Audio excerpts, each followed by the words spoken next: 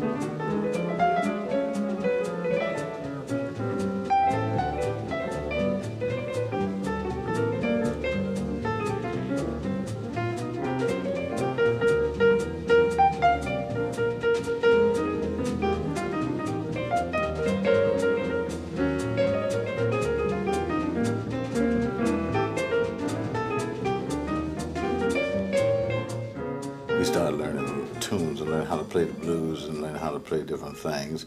Then when I went to the west side of town, the cats over there, they couldn't chord as good as I could, but they could solo. And so I got real upset about that. I said, I can't solo.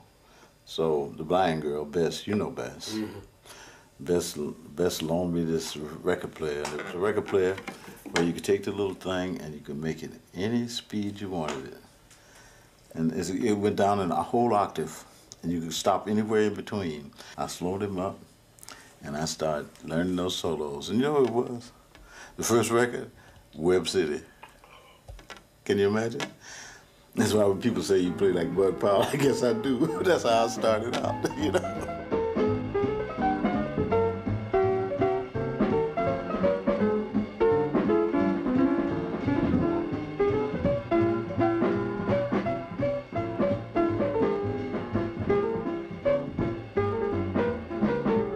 Musicians heard Bud Powell, that had so much power and such a percussive attack, and it was so full of energy and vitality, but also it was explosive, as opposed to the more lambent and melodic styles of Art Tatum and Teddy Wilson and the musicians before, who they loved. I mean, you can hear a lot of Art Tatum and Barry Harris is playing, for example. But this was a new way of playing music, and consequently a new way of thinking about yourself and thinking about yourself in relationship to the society in which you lived. Bud invented the language of modern piano, and Barry mastered it and used it to create his own style. One time Bud Powell was sort of messed up in Birdland, the last gig he had, and he started playing. And it's like he was playing on top of the keys, and I could hear him soloing. Anyway, every once in a while you'd hear a little note. But you knew he was playing, and it's like he was gliding over the keys, you know, and that's what you had to end up doing. Gliding over the keys. Barry was part of this amazing group of piano players that came out of Michigan at the same time. It's just one of those incredible things. I don't know how to explain it. Tommy Flanagan was there, the Jones brothers, Hank Thedd and Elvin. I've been knowing Barry so long because we were teenagers when we met. We were both interested in the same kind of music, which was the beginning of early bebop. Tommy Flanagan was very good, real shy kind of cat. I went to his house one time, but I used to go stand. You know, when I go to see Tommy, I like to watch him. I like to see his hands. I've spent my life watching his hands, see?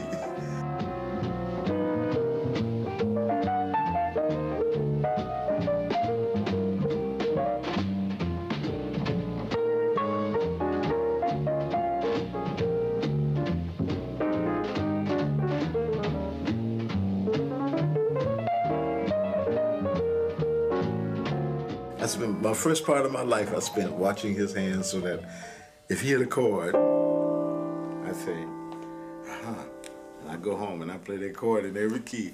I remember that chord. I had to remember a few chords, you know. So that's how I learned how to play. Well, it was very it's exciting for us growing up because all these heroes that we still listen to till today, they were coming through Detroit quite often, which was just marvelous for us. Paradise Theater was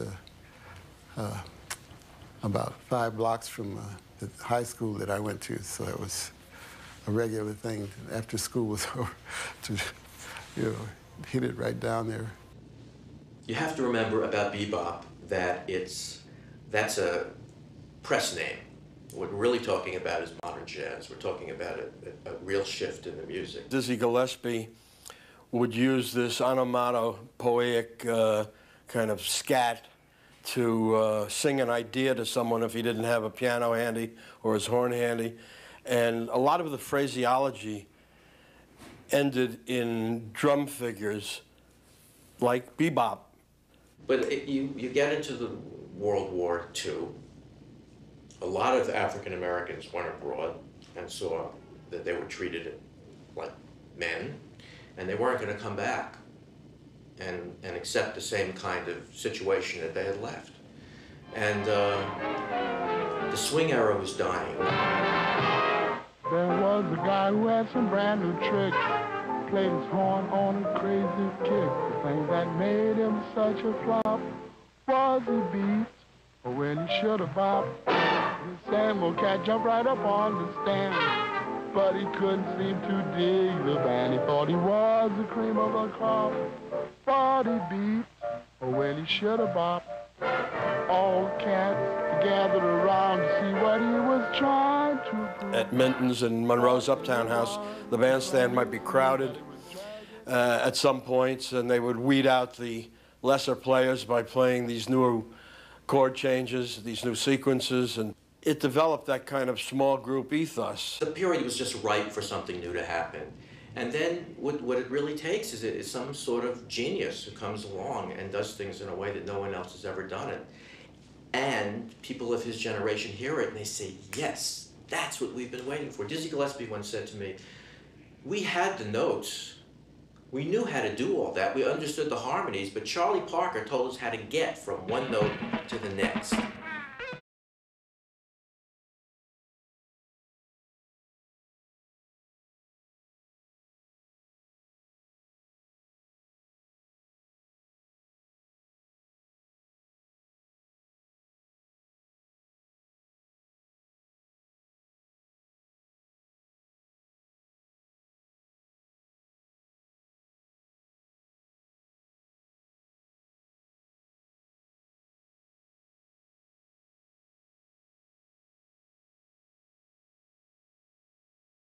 I don't want people to think that I played with Bird. You know, they say, oh, you played with Charlie Parker. I sat in with Charlie Parker. I can remember one time when I really sat in with him, his band didn't show up.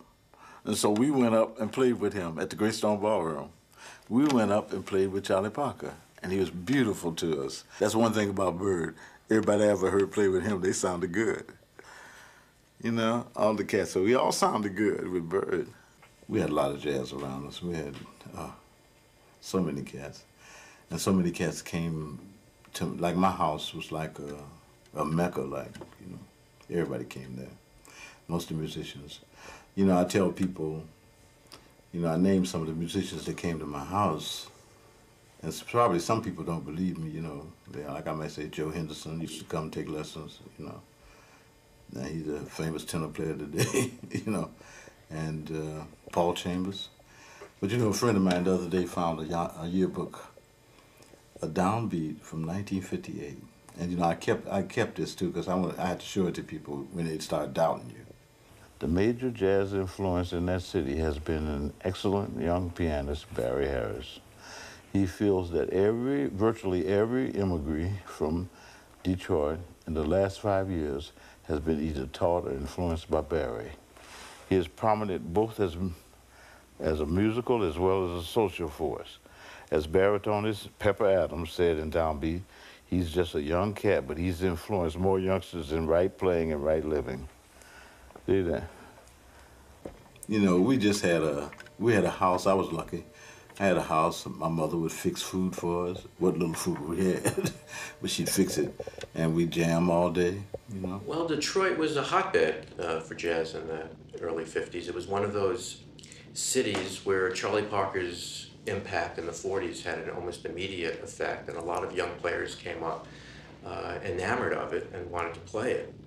And around, I think, 1954, Barry went into the Bluebird Club, which became the best-known club in part because Barry was playing there. And he would accompany a lot of the players who came through. I accompanied Prez for a week. I accompanied Flip Phillips. I accompanied Nancy Wilson for a week. You know, people like that. I accompanied quite a few. I remember those. And he quickly earned so high a reputation that when musicians came into to Detroit, they would request him, and occasionally they would just leave their piano players at home. I was a pianist who, I was known before I even left town. People came looking for me almost, you know. That's how I met Sonny Clark, Walter Davis. All the New York cats came looking for me, you know. Well, a lot of guys who came in, Miles Davis and Dexter, a lot of people who came through started to use Barry.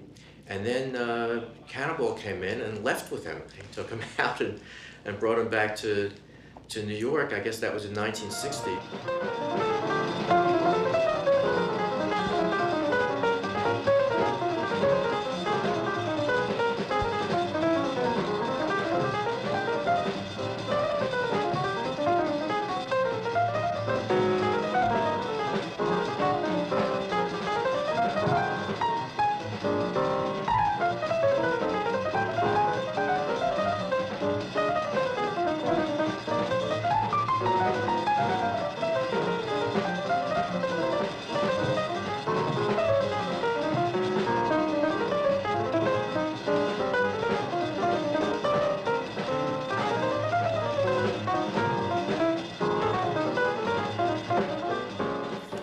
We were lucky.